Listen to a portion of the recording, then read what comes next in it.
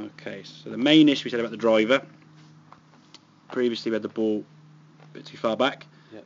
and there's a bit more on top of the golf ball there in terms of your setup. Okay, very much like an iron sort of setup. Yep. And with the ball and a T-peg and that sort of type of club, we need to get a little bit more spine tilt, get yourself behind the golf a little bit more, and that ball now further forward in your stance, more towards your left heel, which will encourage and help us hit the ball more on a flatter angle as opposed to coming down too steep. Because what you did to sort of compensate for that setup, just tee it down lower, which sort of worked, but it sort of encouraged more of a sort of a lower, slicier flight. Yeah. And then we get the ball up and sort of keep the club face open and sort of try and almost hang back on it, okay?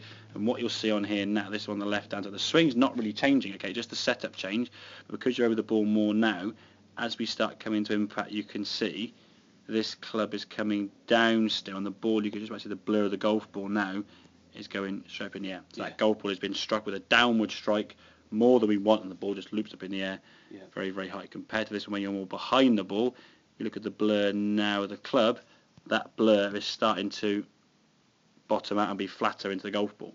Thus the strike now, we saw the middle part of the golf ball has been struck. As we hit the golf ball here now, we're just a bit more behind the golf ball, just slightly, encouraging. That's straight up your left nostril, isn't it? Wow.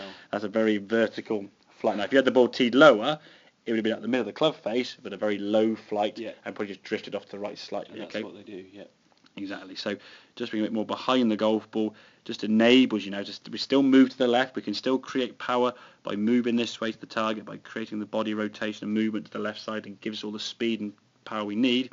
But by being more behind the ball to start with, we're now going to create a shallower angle into the golf ball, and the first couple off the centre of the club face were just bombed, weren't they? I mean, really off the club face, they were flat out. It's getting a bit used to that position now in terms of where your arms and the body are in relation to each other. Get the club face squaring up, but in terms of the contact, far better. It's having that trust now. We can just rotate through. It's not going to go too far to the right. We haven't got to start trying to swing it left to stop that, because by being more behind the ball, think about like a forehand shot in tennis, you dip more from low to high. If you're coming down from high to low, your hand can't square the club face up. If you come from round here more, this hand can then just sort of rotate naturally over easier. You can square that club face up, get a more direct contact, and thus, well, hitting the ball as far as you could do. Like I say, you would use that club, especially on St Athan, a golf course there, probably twice on those 9 holes, maybe 4 and 1 and 4, I guess, maybe 8 if you're playing really well. You want to cut the corner. But really, you've got to look at the driver and think, okay, what benefit is this club going to give me? Am I going to be able to hit this club? And if I hit this one perfectly, can I get to the green in one less shot, or can I save myself a shot by maybe reaching the green? If the answer to those questions are no, is it worth risking that? Can I put the ball in play and then just get the ball on the green in 2 with a 5 wood and a 7 iron, or a driver and a pitching wedge? Is it really worth getting that much closer to save yourself 2 or 3 clubs into the green? Are you that much more accurate from 100 yards, from 130, 140?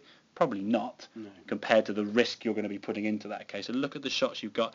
Is it worth taking that? Now, if you go to some course, I mean, Celtic Man of 2010, you'll need that quite a lot.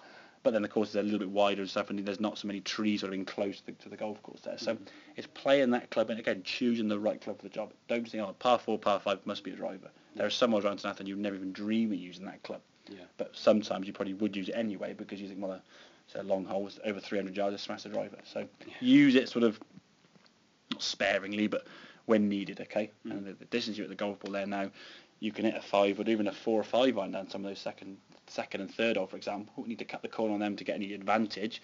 And the more you try and risk that shot, you're saving 1 shot potentially, not even that maybe, but you're risking 2 or 3.